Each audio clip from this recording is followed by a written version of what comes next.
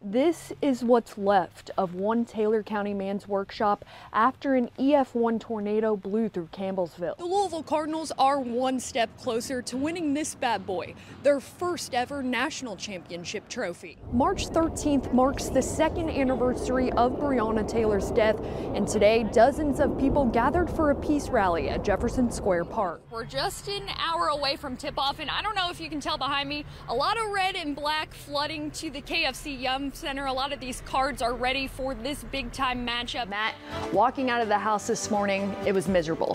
Humid as could be. Will it ever end? I know.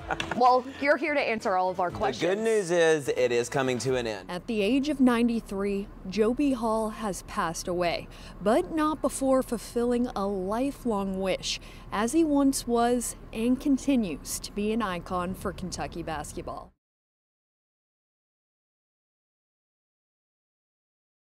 You want me to fight? When we hear Kentucky's greatest, world heavyweight champion Muhammad Ali pops into head. Not a heavyweight in the world fast enough to stop me. Or Triple Crown winner Secretariat. That's the way it's going to be. But after hearing the musical stylings of the Eastern Kentucky native, so will the name Tessa Lark.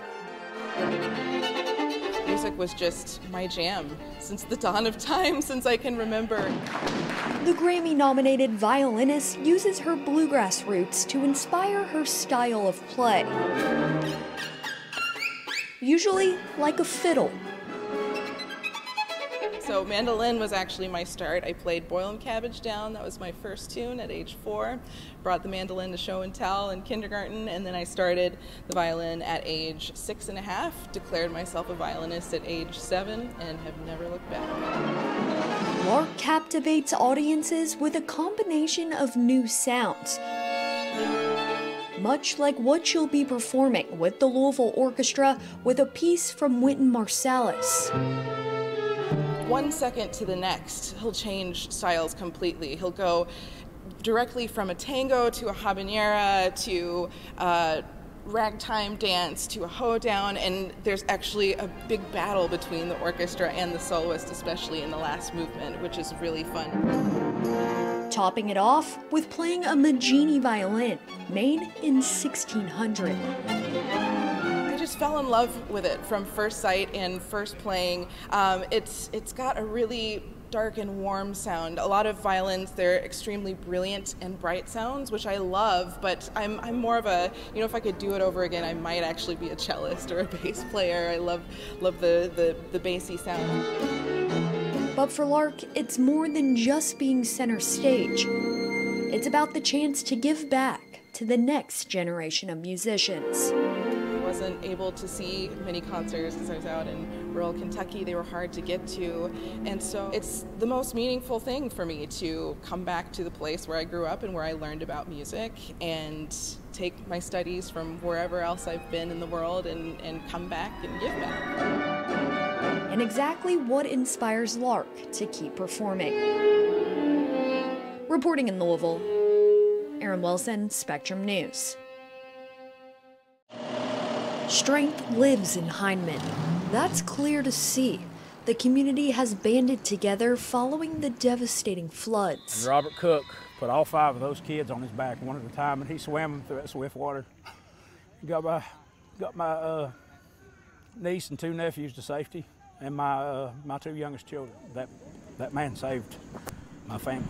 That's Knott County Central High School football coach Vance Hurley, praising the heroic deeds of his neighbor. And this season, the football team is playing for their town. 1, 2, 3, family! Just do it for them. You know, we got a whole team on our back, plus we got a whole community on our back. You know, we're just going to really try our hardest so that way they can have something to grab onto this fall. But it will be without one key player, Erin Crawford. We're back there working, doing drills and stuff, and I look around and Mick's not there. You know, that's the toughest part, because it's like it becomes real all over again. There you go. A war pig at KCCHS. Go. Being a lineman, or a war pig as I like to say, you have to put the team above yourself. And Mick did that both on and off the field. Me and him got really close this year before everything happened, and I mean, he was one of a kind of kid. He'd take the shirt off his back for you and do anything he can. Let's go. The 18-year-old, who would have been a junior, passed away after helping flood victims in his community. It's different. It's like a part of the team is missing. But as a team, we all know that he's there, he's with us every game, and he's watching over us. So this season is more than just winning. Well, for me, it was like, you know I got to take this serious and I can't take anything for granted anymore. It's about healing. We take that jersey and his helmet with us to every game. We're going to take it to every game. And he's always going to be with us. Mick's going to be right there with us the entire time. He's not going anywhere. And giving their community hope. If we get the community buy-in and they want to come watch us and have something to do, that's a win for us, either way. That things will get better. Reporting in Knott County, Erin Wilson, Spectrum News. Carving wood takes a special kind of person. And well, Harley Daugherty is that guy. Well, I used to build custom furniture. And I like the hand carving part on it, the filigree, the ball and claw feet and that type of thing. That required chisel work.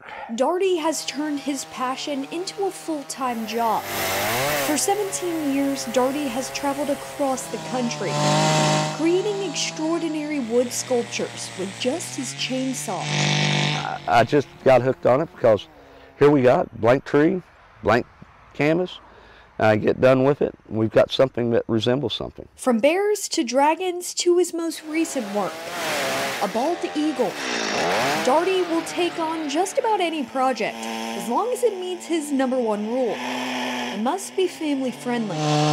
Every animal, except for maybe an oddball thing like a shote. A shote is in the mink family, but I've done martens, minks, beavers. If it's native, I've carved it. Even covered in sawdust after a long day's work, you'll always find Daugherty right where he belongs, with a chainsaw in hand. Well, you know, one of the things is what we do. You practice and you practice and practice. But the main fact of it is, it's a God-given gift. A gift that keeps on giving. But it's neat to hear them, you know, all excited, and it ain't even done yet. And I'm like, if they like it now, they're going to love it when it's done. And keeps others lining up to get one of their own chainsaw sculptures. Reporting in Louisville, Erin Wilson, Spectrum News.